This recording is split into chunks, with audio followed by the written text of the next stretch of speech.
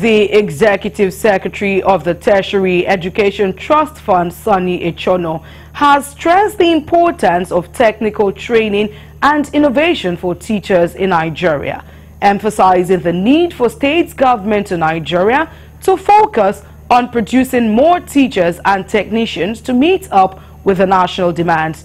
Speaking in Abuja during a visit to his office by Governor Bala Mohammed of Bauchi State, Echono said it is necessary to address the challenges associated with technological advancement.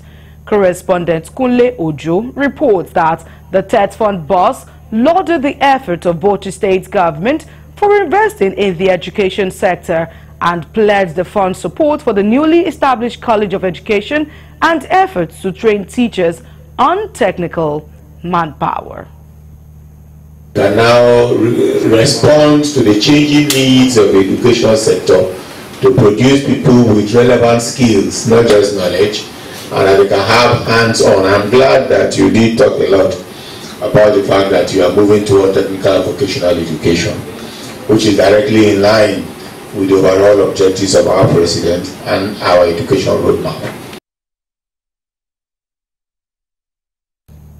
Earlier, Governor Bala Mohammed solicited support from the Trust Fund for its state-owned institutions to train technical manpower in agriculture, oil and gas, and other fields critical to national development, while emphasizing the importance of human capital development in confronting challenges of underdevelopment, poverty, and unemployment.